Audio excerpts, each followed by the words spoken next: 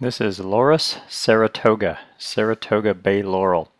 You're looking at an example of it used in a group planting in Northern California. This is in Pleasanton, California. We're a warm inland valley near San Francisco Bay. In the summer we get in the 90s to 100 Fahrenheit, and in the winters low 20s are typically our lows. What I've read about this is that this is hardy to around 20 degrees Fahrenheit. There's a good look at the trunk of the tree, by the way. It has a nice smooth gray bark, and you see how the stems here are very green.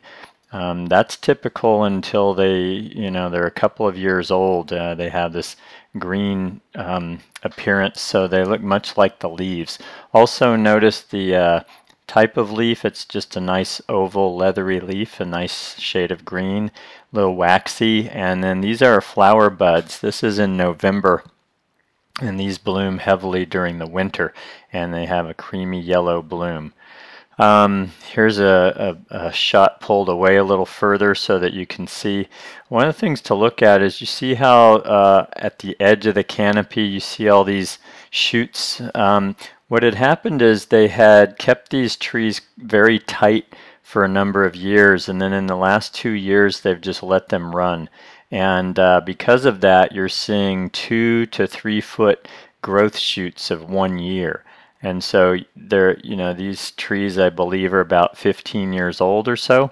And now that they've let them fill in, they kind of kept them pruned a little tighter, almost like a lollipop. The last couple of years, they've let them go, and they've become a very nice shape, kind of a conical form. And as I said, they're getting 2 to 3 feet of growth per year right now. And the height on these is about 25 to 30 feet. And I'd say 15 to 20 feet wide is the width on those. And here's another angle.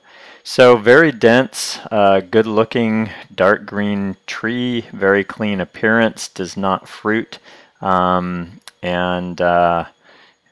really good for the type of use. They've used it here as a windscreen at the edge of a sports field. And because of its density and its height and the spacing that they gave it, it's worked very well as that windscreen, and gives them afternoon shade along the edge of the field while people are watching sports. They can sit in the shade. So I like this tree as an evergreen screen, or usually that's how I'm using it. In residential use, which is what I typically am doing, I think it's very appropriate as a larger evergreen tree. We don't have a lot of great options in our area for evergreen trees of this size. What I also like is that it doesn't get huge like many other trees. So this 25 to 30 feet tall by 25 feet wide or so is a very useful size, I find, in design. And otherwise you're getting into larger trees like podocarpus and quercus and things that are also, the quercus tends to be, Quercus agrifolia tends to be a messier tree because of the acorns and the leaf drop.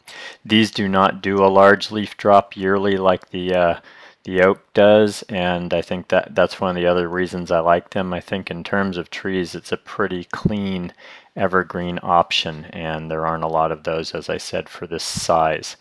I think I mentioned this already, but these are hardy to around 15 degrees Fahrenheit, and take the inland heat just fine. Also very drought tolerant once established, so good in that way.